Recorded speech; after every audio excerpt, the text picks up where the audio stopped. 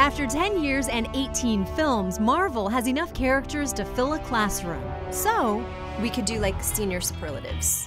So out of the people that you've met, who would get best hair? Oh, wow. Best hair. Sebastian?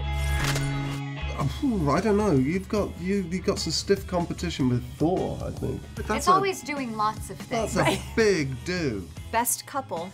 Who hung out on set, and it was that goes to you, obviously.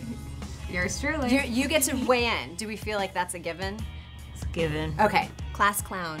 I think Cheadle? He's Who were not you a gonna clown. say, Ruffalo? I would say Paul. Oh. Paul made the most jokes to the I point think where that- I thought we weren't actually filming a Marvel movie. We were filming like a huge comedy somewhere. That might be true. He was so funny. Cheadle's the funniest, but he is so dry. He's not a clown. I'm more of a sort of. I'll literally do anything. I'll humiliate myself to make He's people laugh. so on set. funny. Best dressed. Paul. Wait. You were like the most popular kid in the class. You're winning best couple, best dressed, The class clown. The best dressed Sorry. thing. I'm gonna have to take that back. Yep, from Paul. no, that's fine. I think the best dress was Scarlet.